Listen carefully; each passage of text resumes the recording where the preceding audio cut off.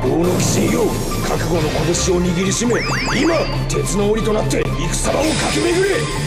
真空召喚、いざ出陣。現れろレベル12超重蒸気鉄道。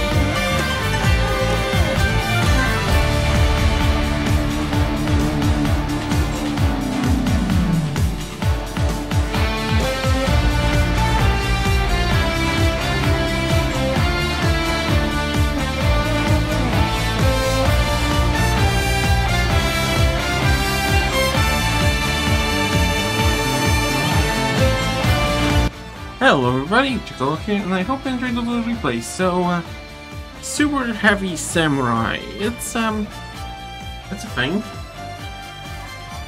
I don't know how to feel about this deck. It has some very nice interactions, but it just doesn't do it for me. It's not very OTK heavy, nor does it provide any sort of negation.